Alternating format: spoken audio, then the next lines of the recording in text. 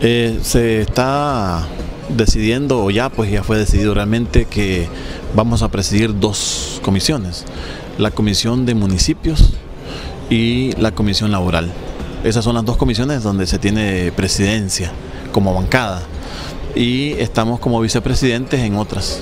Bueno, y ustedes ya tienen los candidatos. ¿Quiénes estarían, en el caso de los miembros de su bancada, quiénes estarían al frente de la laboral y al frente de la Comisión de Municipios? Dos comisiones importantes. Así es. En la Comisión Laboral está el diputado Byron Jerez como presidente. Ya estaba como presidente y va a continuar. Y ahora como presidente, que en este caso sería por primera vez, el diputado Pedro Joaquín Treminio como presidente de la Comisión de Municipios. Esas son las presidencias. ¿Y ustedes consideran de que la dinámica de trabajo del Parlamento pudiera tener mayor, ¿cómo diría yo?, jugar un papel más activo en este 2019 que en los últimos 2 años?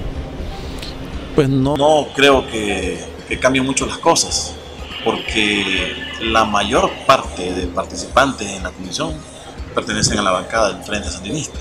Por lo tanto, ya hay una agenda, ¿verdad?, política y parlamentaria, que en este caso los dos presidentes deben de seguir o deben de alguna manera consensuar.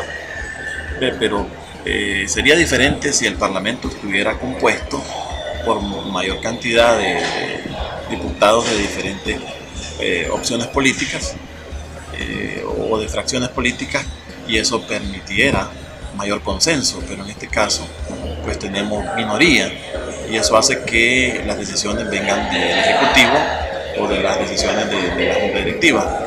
Pero bien, estamos tratando de incidir, de dar nuestros puntos de vista y trabajar en armonía, que esa es la idea.